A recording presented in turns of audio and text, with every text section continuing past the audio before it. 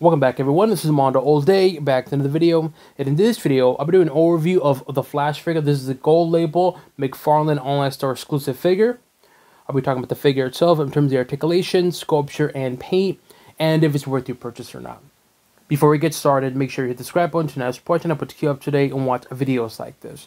So let's take a look at the box. This is what the box looks like. This side, the back, which I really like the art. The other side, top, and bottom. Alright, now let's take a look at the figure outside the box. As always, you do come with a card. This is the front of the card looks like. The back of the card. And I'm going to show you the previous card for the original one, the one with the all glossy red. So this is the original card, the front of it for the original one, and the front of the card for the gold label one. And the backs are going to be obviously a little different, but everything else is still the same. Alright, just wanted to show you guys that. And it does come with accessories. It comes with lightning bolts. So as mentioned yesterday, I'll say it again. This is a one-of-a-kind, brand new, never before seen lightning bolts. For those of you who don't know, that is sarcasm. Because we have one too many lightning bolts. If you are a DC Multiverse collector, especially with the Flash, you know what I'm talking about, because there's a lot of these on here. So there's that. And the last one is going to be this one right here. Alright. It does come with a regular black puck. So let's take a look at this figure, the gold label, the online McFarlane store exclusive figure. And yes, this is just a repaint, but nonetheless, we'll still do an overview. So we'll start off with the articulation. I say it weirdly, articulation, because I got feedback on it, but hey, I'm improving, no offense. I'm not taking it personally or anything. I always want to improve. But there we go. There we go. Let's take a look at the head's articulation. Left to right is good. Up, down is good. Shoulder articulation, good. Bicep, good. Elbows, good. Wrists, good. And torso, back is good. Forward is not the greatest, so there's that. So overall, the upper body, upper torso, I should say, articulation is good overall. So let's do the lower torso. Leg, good. Knees, good. Ankles, good. And toes, good. So overall, the figure itself, in terms of the articulation, it's good overall. Now let's talk about the figure itself. And as I previously mentioned on this version of it, and I'll say it again, I think the detail is really good. I didn't notice the difference in terms of the paint. And it's just the paint on the face. Of course, the main difference is going to be the body paint, of course. But I want to talk about the face paint because on this one, it has like a brighter lips. Actually, not brighter, darker lips, excuse me. The other one has a brighter lips, which I'll show you in a bit. But this one has a different lip color. It's not a big difference, something that I noticed. But everything else is practically the same. Of course, going to be, this is more like a matte look. Well, not really matte, but darker red. Not really red either, because on camera, it looks like it's red, but it really isn't. It's kind of like a, I don't know if you want to call it red. It's like red mixed with like maybe brown, if that makes any sense, but nonetheless, so the paint job, it looks good. It definitely makes the yellow pop. With this darker color, the base color, having it darker and having this yellow here, it makes the yellow parts really, really pop. Just look at the head detail and sculpture. The gold, that's going to be my downside to this particular version of this figure, is the gold. Because this gold is not as bright and as vibrant compared to the other one, which I'll compare it. And I'm bringing this up because throughout this whole entire figure, the gold would have been perfect if it had the same paint similar to that one. Because everything else on this figure, in terms of the paint, it's just darker, except for the yellow. But I feel like with that brighter gold that's on that figure, it would have looked so much better compared to this one. Because I think with this darker tone or base paint, with the bright gold, it would have, with the accents, it would have looked really, really good and really, really pop. And I think it would have worked very well, especially with the other yellow, which is unfortunate. And that's one downside I have to give this figure. It's going to be that paint on the gold accents. It should have been like a bright gold. Well, not really bright, but you get what I'm saying. Like a little bit more brighter. I think it would have looked much, much better. But nonetheless, so it's still a good looking figure. You got some sculpture design here, a little bit on there. You got a little bit of sculpture design there. Now, one plus side to this figure is having it base paint darker. You can see more of the texture detail on here. You can't really see it a lot on the red one because it's really, really bright. But when you notice it here with this darker base paint, you can see more of the detail here on the sides. Obviously on the chest right here, you can see that Flash logo looks nice. You can see the indentations on here on the upper chest. So you can kind of see more of the detail of the sculpture design. Not a whole lot in terms of sculpture, but you appreciate the little details like all this texture right here. Very subtle, but it looks good though. When you look it up close, it's not just red. We're just not like plain. It's smooth. It's a little bit of texture. And it makes it look good though. Can't hate on it. So overall, the upper body is identical to the previous one. The big difference is going to be the paint, of course. And in terms of the leg sculpture design, same thing as the other one. Just clean looking, got the lines on there. But everything else pretty much the same as the other one before. It's a good, clean looking Flash figure. And I really like this figure. Really good looking one. And like I said in the previous video, I'll say it again. Whenever I think of Flash, I always think of Flash with spandex. And this is exactly what I'm referring to. Because there is another version of this Flash, which I'll show in a bit. It's a bit more armored-like, and I'm not really into like Flash armored and more of like a Flash with spandex. But anyway, so the texture is similar to the previous one. Same thing with the boots as well too. And like I said, the gold on here is not as bright as the other one. If this had that bright gold, like the other one, I think it would have looked much, much better. And it just would have grabbed your attention even from a distance. It still looks nice, don't get me wrong. But that gold, if it was a brighter gold, I think it would have looked much, much, much better. But that's that, though. But in terms of leg sculpture design, it's clean looking. The boots look really, really good, as well as the feet. So there's that. But overall, though, the figure, it's a good, clean looking figure, and I like it. But again, this is just repaint of the previous figure. So that's that. So, of course, the main question is this version of this figure worth it? Personally, I would say, yes, I actually like this one more than the previous one because the whole bright red, it doesn't look bad, don't get me wrong, it's just a little too much. This one, I think, is perfect in terms of the base color being not as bright, but like I said, just having this gold accent be brighter, I think would have looked much, much better, but unfortunately, it's not. It's actually a little bit darker, so that's that, but regardless of that, I think it's a good looking figure. Even the color, how it is, the color choices in the darker tones, it still is a good looking figure. It looks good. The articulation is good.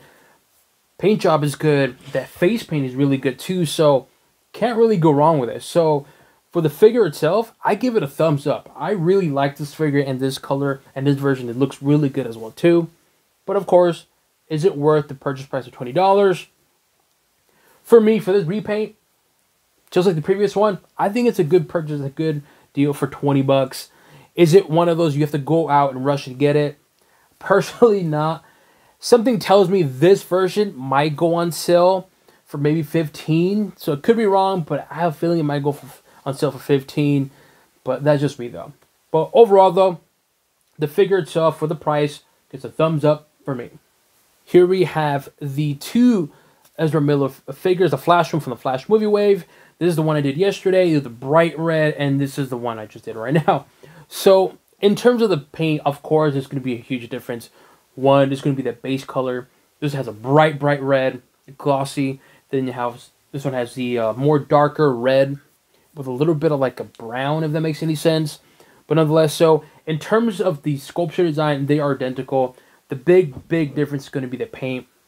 Now, one, I mentioned about the face paint. I'm just going to show you a comparison of the face paint. Hopefully my camera can pick it up, which is not. Let me adjust it really quick. There we go. Not the best. You guys can see it. Oh, darn it. There we go. In terms of the face sculpture design, they're identical. It's just going to be the face paint. This one has a lighter paint on the lips, but this one has a little bit darker. But the face part of the actual cheeks, it's a little bit darker. This one's brighter. I don't know if the camera can pick it up or not. But look at the cheek on here. Very, very bright. This one's a little bit darker. So very subtle, but there is a difference in terms of the face paint. So keep that in mind. Let me put this back and do the overviews. All right, there we go. So that's that in terms of the face paint. As mentioned, the gold, you can see it. Oh, I don't know if you guys can see it from this side. There you go. Perfect. Okay. I have to do up close again. Darn it. It's okay, though. As long as I get... There we go. So look at the gold here and then gold here. This one's a little bit brighter. Not a whole lot, but it's a little bit. Just that difference in terms of brightness of the gold would have looked much better on here. Because I think with this darker base paint, having this gold, I think it would have popped a lot more. You can see it more on here as well too. Again, a little bit brighter compared to this one. This is a little bit darker. Not a whole lot, but again, very subtle. Same thing here on the sides. Let's see if I can move hands. You guys can see that. So notice the difference in paint. This one's a little bit brighter compared to this one. Not a whole lot, but just a small difference makes a huge difference in terms of the brightness. I think it would have looked much better having it this gold. So that's that. And then here's the boot itself. And again, you can see the difference in terms of the gold. Very subtle, but there is a difference though in that. But in terms of the texture design and sculpture design, they're both pretty much identical. Again, the main difference is just going to be the paint itself. So the question is, which one do you prefer? If you were to ask me, Mondo, which one do I prefer? I can only choose one of these two. I'm going to go for this one. Less red, but it looks good overall. This one, it looks good. Don't get me wrong. I like this one too. But if I can only choose one, I'm going to go for the gold label version. Here we have Ezra Miller from The Flash, Justice League Movie Wave, and of course the gold label McFarlane Online Store exclusive figure. They both look good, but like I said in the previous video, I'll say it again. When I think of Flash, I think of like spandex, and this Flash is a little too much armored. I don't like the whole armor thing. I don't hate it, I just a little too much for me. But that's just my opinion though. But here we have from the Flash Movie Wave and Justice League Movie Wave. Here we have the Flash from the Flash movie, and we have Flash from the CW show. Now you can see here perfectly what I mean by the gold. The accent being gold and bright can make the figure pop. Look at this one. Just look at the belt on here. It just pops really, really nice. Even here, the little ears right here. That gold.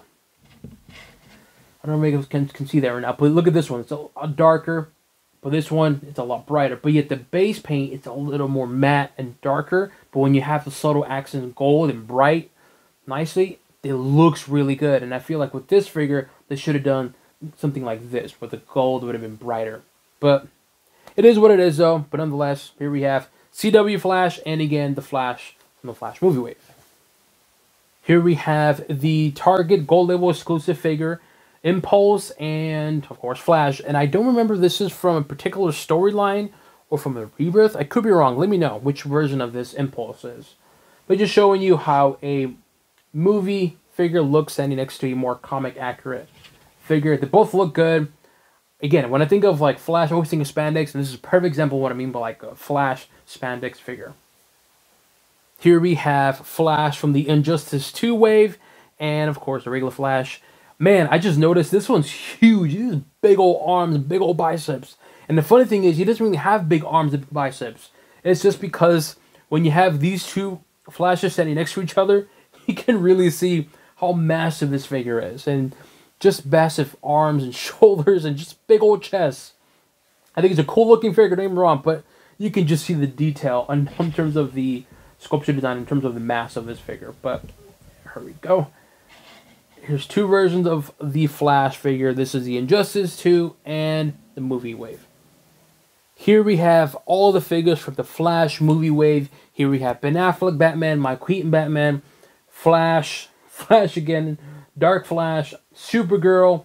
We have the Flash, the Gold Label, Online Store, McFarlane Store exclusive figure, and we have the Target exclusive Mike Keaton Unmasked version.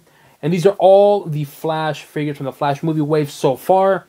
I say so far because with McFarlane, you never know, he might do a Gold Label variant of this figure, might be blue accent, maybe that Supergirl or whatnot. So you never know with McFarlane, but just showing you all the figures from the Flash Movie Wave, and they all look really good.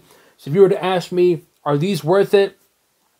Honestly, yeah, man. This is a really good line, good figures overall. Sure, they're not perfect. I mean, you got Ben Affleck, imperfection on the face. Michael Keaton, enough said. Both these Flashes look really good. Dark Flash looks good. Weird, but looks good. Supergirl's really good sculpture design. Just ahead. We'll just, you know, put a bag over her head. Just kidding. Then we have this version. Still looks good. And of course, the unmasked version. Really good looking Batman. So like I said, these are all the figures for the Flash movie wave so far. But you never know with McFarlane. Let me know what you guys think. Do you guys agree with this figure? Do you plan to purchase this figure? Leave it in the comment section below. As always, make sure you hit the subscribe button to not support channel, but to keep up to date and watch videos like this. This includes an overview of the gold label, the Flash figure from the Flash movie wave. This is a McFarlane online store exclusive figure. And on to the next one.